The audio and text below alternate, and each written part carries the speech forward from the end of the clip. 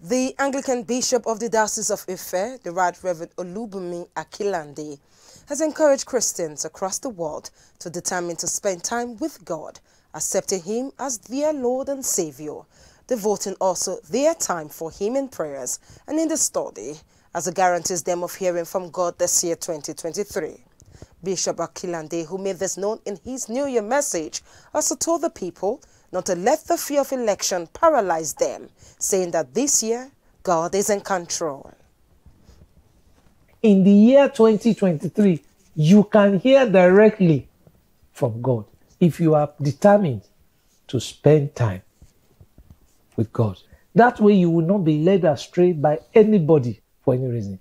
What you need this year is divine guidance, and you will get that guidance by spending time in prayers and in the study of the Word of God, and by not forsaking the fellowship of believers in the house of God. So are you prepared?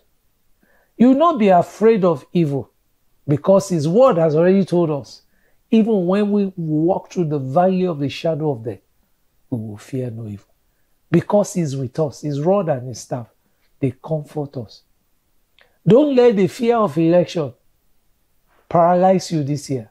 God is in control. I want to assure you, we will have the election. And by the grace of God, it will be conclusive. I don't know who is going to win. God has not told me. And I won't come and lie here. But I believe strongly that it's going to be the will of God. It's not going to be business as usual. It's going to be the will of God that will take place this year. Divine surprises. That's what we shall see.